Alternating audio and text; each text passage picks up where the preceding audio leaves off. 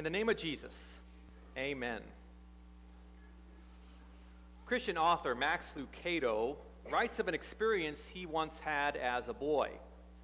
I was one of 4 fourth-grade boys who attended Bible study each Wednesday at the church.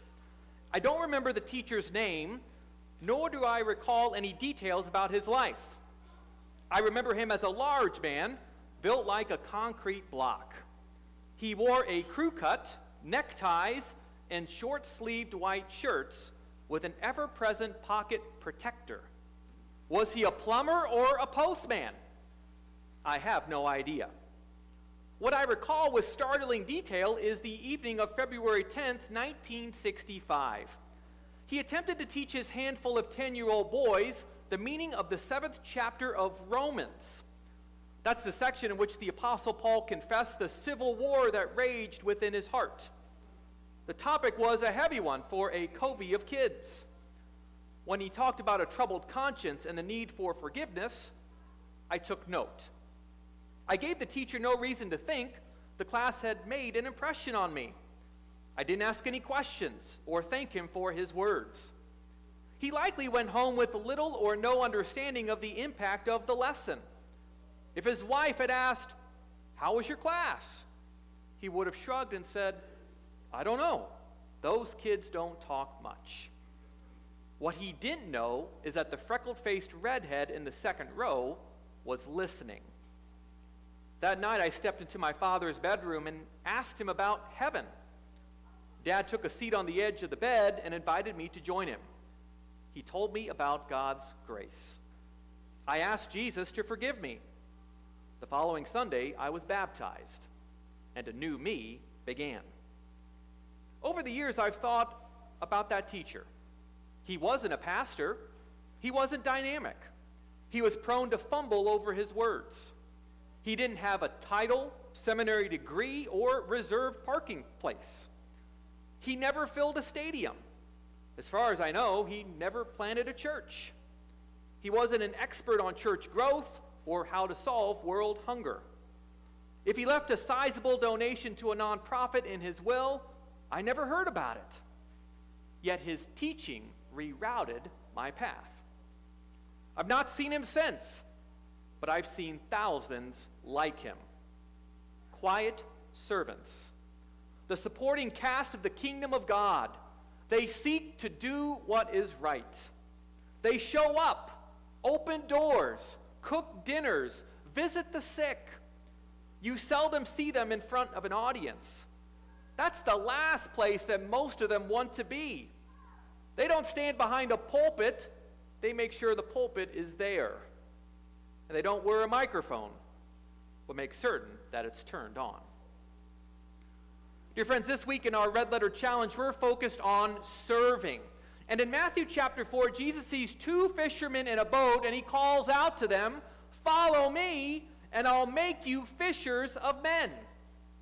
Immediately, they left their nets and followed Jesus. And whenever I read this story, I'm just amazed at how these men were willing to leave everything behind and follow Jesus. Especially because at this point, Jesus had done no miracles. He hadn't done much of anything at this point. And so why follow him? Well, it's because of what Jesus said to them. He said, "If you follow me, I'll make you become fishers of men." Now look very carefully at this promise Jesus makes the disciples. He says that he would transform their identities, and that out of that new identity would come the ability to change lives. Now the truth is, today, inside all of us, we like the idea of serving. Yet serving doesn't come naturally to us. And one of the reasons we struggle with walking in this new identity is the culture that we're in. Our culture leads us to be consumers and not contributors. We live in a culture that understands consumption but struggles with contribution. The American mindset is the customer is always right. Businesses and restaurants try to make it as easy as possible for the consumer to have it just the way they want it. For example, Burger King had the right idea when they started the "Have it your way" slogan. Don't you see? We've turned into a consumer-minded nation. And unfortunately, this consumer mindset has made its way right into the church. You see, there's people who change churches constantly. They go to a church and they're not happy either with the preaching or the worship or the children's ministry. So what do? They change churches. They change churches every so often because they never find what they're looking for. Now, please understand that the church isn't a business that's called to meet your every need. Rather, the church is a movement of people that's been called to serve. And guess what? You are one of those people that form the church. You have been made by God to serve and to live for something bigger than yourself. Jesus says in Matthew chapter 5, "You are the salt of the earth. But if salt has lost its taste, how shall its saltiness be restored? It is no longer good for anything except to be thrown out and trampled under people's feet. You are the light of the world. A town built on a hill cannot be hidden. Neither do people light a lamp and put it under a bowl. Instead, they put it on a stand, and it gives light to everyone in the house. In the same way, let your light shine before others, that they may see your good deeds and glorify your Father in heaven." Now, in this teaching, when Jesus says, "You are the salt, you are the light," the Greek pronoun isn't singular, it's plural. Jesus is talking to a group, and so the "you" is us today. Theologian John Stott once said, "God intends us to penetrate the world. Our place is to be rubbed into the secular community as salt is rubbed into meat to stop it from going bad. And when society does go bad, we Christians tend to throw up our hands in pious horror. And yet one can hardly blame unsalted meat for going bad. It cannot do anything else. And so the real question for us to ask is, where is the salt?" And when we talk about darkness, darkness is the absence of light. Where light does not shine, darkness dominates. And so when it comes to your faith and mine, we can be so laser focused on our own relationship with Jesus that we miss out on the fact that Christianity is a faith that is communal, and that community is called to live and love and challenge and serve the world. Jesus says in Matthew chapter 20, "The Son of Man came not to be served, but to serve, and to give his life as a ransom for many." You see, we don't serve Jesus to gain salvation. Jesus has already won that reward for us. Rather, we serve to be like Jesus. You and I have the opportunity to point people to Jesus through what we do and through how we serve. And when we let our light shine with purpose, what does Jesus say? He says that others will see your good deeds and glorify your Father in heaven. And so serving isn't about ourselves, but it's about pointing people to Jesus and the salvation that he won for all. Now, some of you may be saying, "Okay, I get it, but I don't know what to do next. I don't know how to serve or where to serve." Well, think for a moment about how Jesus served others in the Bible. For instance, when the disciples tell Jesus, "You don't have time for these kids," what does Jesus say? He says, "Let the little children come to me, for the kingdom of God belongs to such as these." For the people who were lowly, cast aside, and had needs, Jesus listened, he visited, he helped.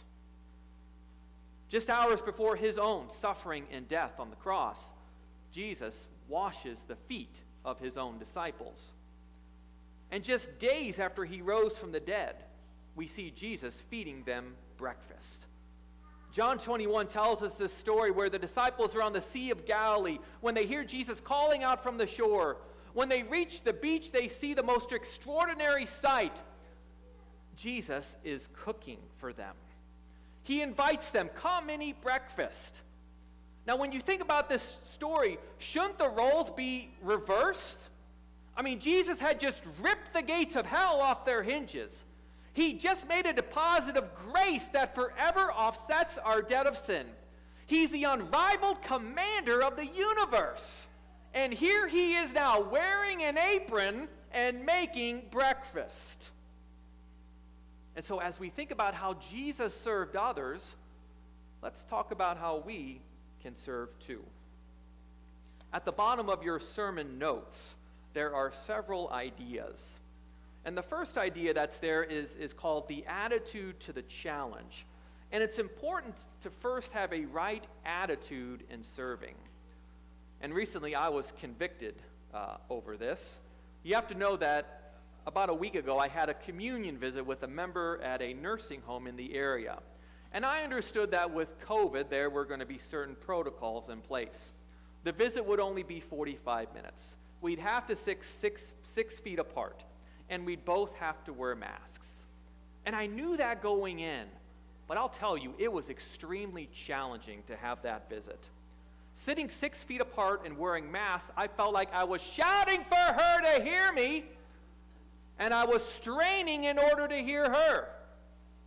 And we were sitting in a very public place, so there were distractions all around us. And so towards the end of the visit, I'm thinking, man, this is the pits. My heart and attitude wasn't in the right place. And just as I was getting ready to go, this little old woman looked me in the eyes and says, I haven't received communion in more than a year. I really appreciate this visit. Thank you. You see, that visit meant the world to this woman. I left that place feeling so good at what God had done in her faith and in my heart. And so what else can we be working on this week in this challenge? Put someone else's needs ahead of your own. Serve someone who isn't able to give you anything back in return. Do something for a neighbor of yours. Show them that you care with no strings attached. Serve a child who's in your life today. Let this child know how important he or she is to you. And if you know someone who's sick, reach out to that person with a phone call, a letter, or even a visit. And this last one, you could be so creative at coming up with ways to serve. For example, you could sign up for a Habitat for Humanity build. You can volunteer at a food pantry or soup kitchen. You could clean a neighbor's yard, maybe not shoveling snow necessarily, but maybe picking up sticks. You can make your care pastor some breakfast. Bring him some donuts, right? The possibilities are endless, and you can have fun doing it. And if for whatever reason you're still struggling to find what to do, here's my advice. Find a group of people that you feel is living a life of service, that's living life on purpose, and join them. For example, here at this church, I think of the Owls ministry. They're starting up again. Look at your newsletter. Our youth ministry, the mission team, our Sunday school, just to name a few ministries. The Apostle Paul writes in Galatians chapter 5, he says, through love, serve one another. For the whole law is fulfilled in one word, you shall love your neighbor as yourself. You see, because we're free, we can serve. In a society and a culture that seeks to be served, we seek opportunities to serve others. And when we serve others, we're not just thanking Jesus for what he's done for us, but we're actually stepping into our God-given identity. And serving others brings us joy, because as we serve others out of our new identity in Christ, we fulfill our God-given purpose. And I'll tell you that nothing, absolutely nothing, fulfills you more than serving others. The reason we get so much joy out of serving others is because that's how God made you. He made you and me to serve. And so let's be excited and grateful that God would not only die for our sins and welcome us into eternal life with him, but that he would also invite you and me into a life of purpose and meaning as we go out and serve him by serving those around us. Let's do so in praise and thanksgiving to Jesus. It's in his name that we pray, praise, and give thanks. Amen.